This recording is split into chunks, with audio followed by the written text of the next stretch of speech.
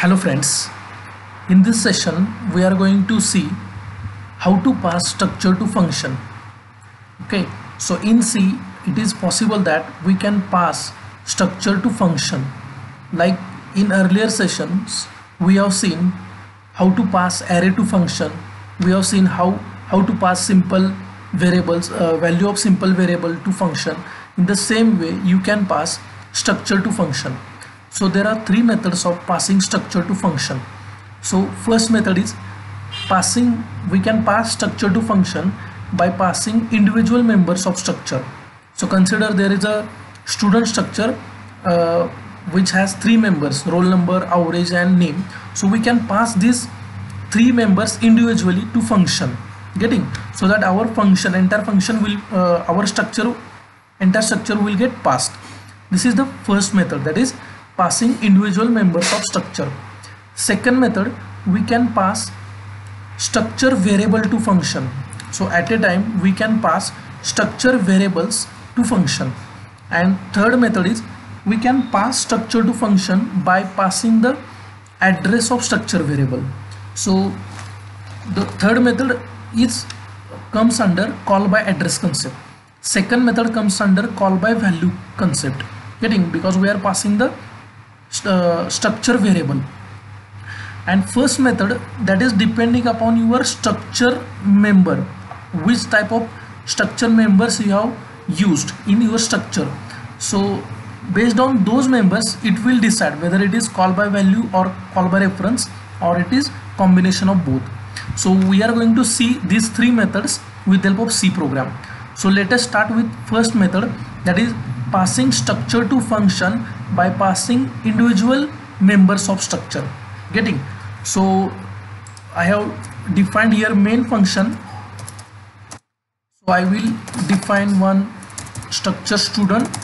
I will take some members, roll number, average, and then third member is name of student, and structure definition should end with structure definition. Now I will take here one member I will take one structure variable, that is yes. Now I will read the value of this structure variable with the help of scanf.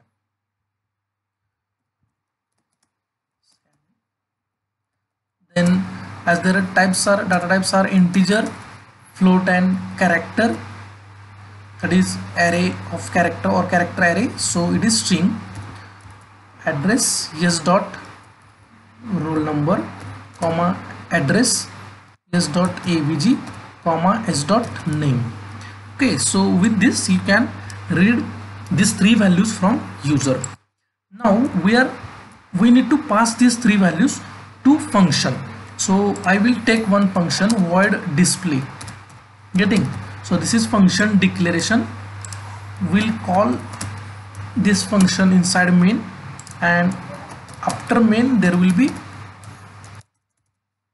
function definition. So see, we have defined our structure inside main. We have read the values of this yes structure variable inside main, getting, and we are going to print these values, these three values, inside display. So that's why there is need to pass these values, getting. And there are three methods. So here we are focusing on first method. So how to pass three values, these three values individually, we are going to pass structure members. So how to take these three values? So first value will be considered as yes dot roll number, next yes dot avg, and third one is yes dot name, yes dot name.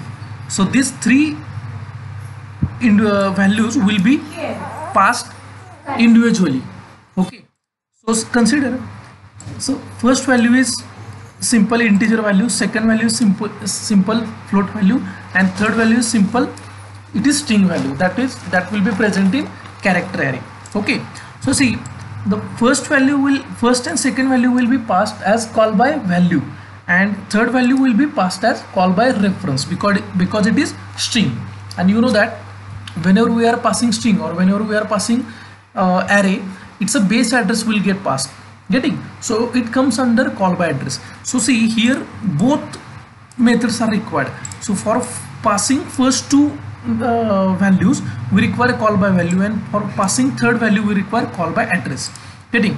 Now as first and second value is simple integer and float value, so we'll require simple integer variables, getting.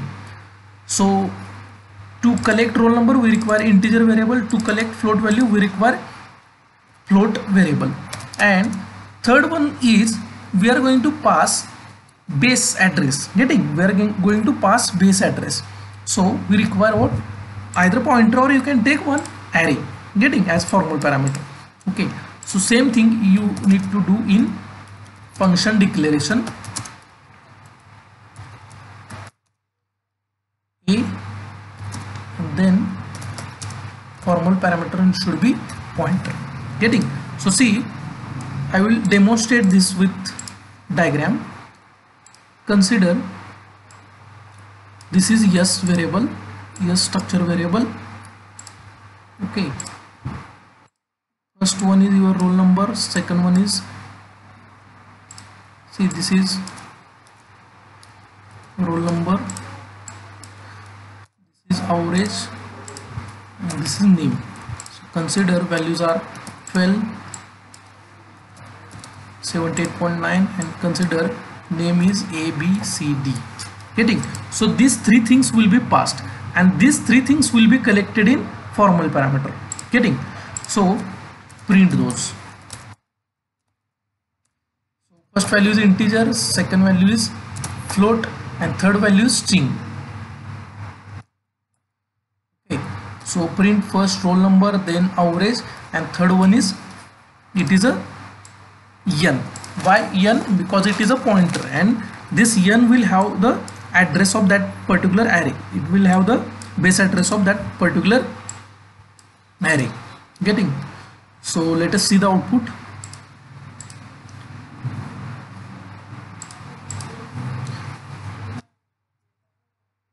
So give values.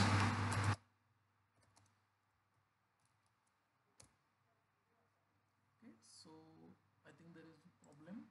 See, percent d, percent f slash t, percent yes. Now check once again.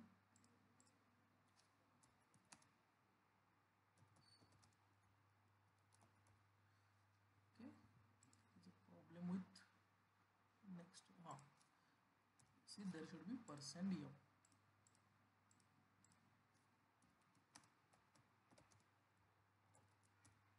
See, so you got your values on your output screen, getting. So see what happened here, these are the three formal parameters. This is pointer. So see, this is your R, this is your A, and this is your N.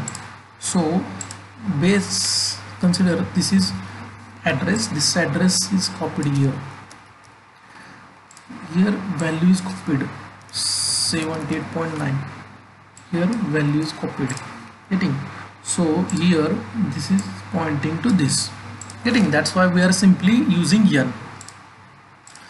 Okay, so this is the first method of passing structure to function, that is we have passed the individual members of structure, getting. Thank you.